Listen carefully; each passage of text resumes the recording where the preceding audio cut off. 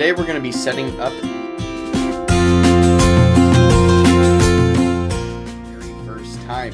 So as you guys know, the iPad Air was released today. It is running iOS 7, so let's go ahead and set it up. As you can see here, we have the standard hello screen where it says hello in many different languages, which the iPad supports. Let's go ahead and slide English as our main language. Then we go ahead and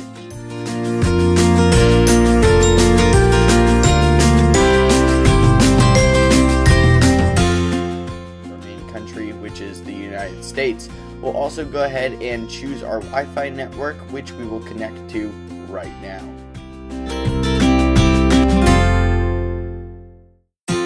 Now, after we've typed in our password and everything is all set, it will go ahead and set up the iPad just a second, and we will go into location services. Now, if we want our location to be seen by the iPad, let's go ahead and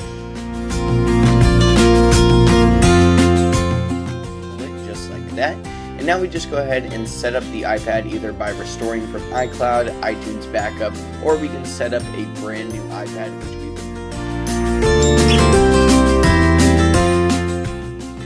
I always like to have a new device, especially when I'm starting over with something great, just like the iPad Air or the iPhone 5S. So let's go ahead and sign in to our Apple ID. That'll just take 1 second, guys.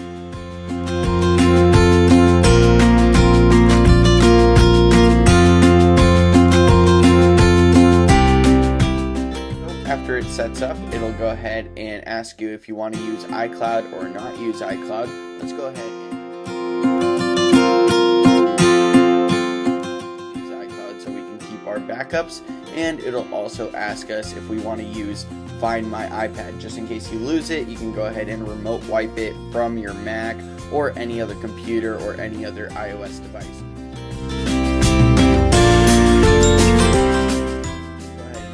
Find My iPad, it'll download automatically, and over here it'll ask if you want to use iMessage and FaceTime and which emails you want to use. Obviously I've blocked them out for normal purposes.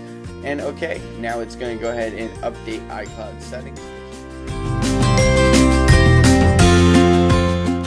Just take a second, and now it'll ask us to create a passcode. For the sake of this video and being hilarious, let's just go ahead and put 6969. Yes, hilarious, guys. Are you sure you'd want to use this code? Yes, we are. And then let's go ahead and repeat it, 6969. And there we go. Now it's going to ask if we want to use iCloud keychain. I'm not going to mess with this one. Go ahead and set it up later. Obviously we want, and we do not want to send diagnostics to Apple. It does help Apple with a lot of things, but it also helps them create blocks and gates for jailbreaks. So let's go ahead and not send those. And it's going to ask if we want to register the device with Apple. We can go ahead and do that. We'll click next. Welcome to the iPad. It's going to ask us to get started. And there we go, guys. That is how you set up the iPad Air running iOS.